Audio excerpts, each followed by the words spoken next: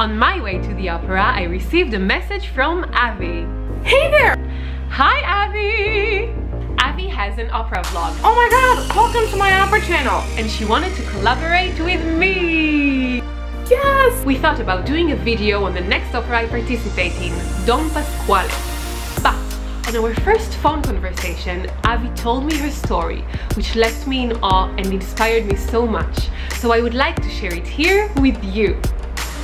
Avi's dream was to study opera at the Royal Academy in London. At the age of 20, she traveled to London to audition for the school. They said no.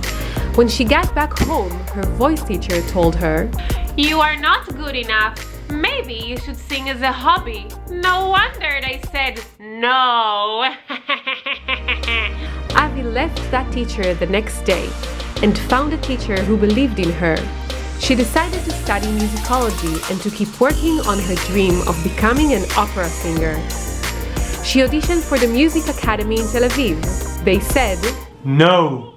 A small music school in the Netherlands said yes, but the voice teacher there kept saying no, no, no to Avi.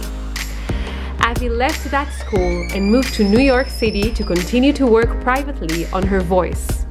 A month ago, Avi felt ready to try an audition again for her dream school in London. Guess what? 4 years later, the Royal Academy in London said yes! Even though she heard the word no over and over again, and even though others did not believe in her, Avi heard an inner yes! And most importantly, she believed in herself and kept on going to achieve her dream. Rejection is hard to digest, but if you keep on going, try hard, and most importantly, believe in yourself, your dream will come true. Do not give up on your dreams just because someone said no.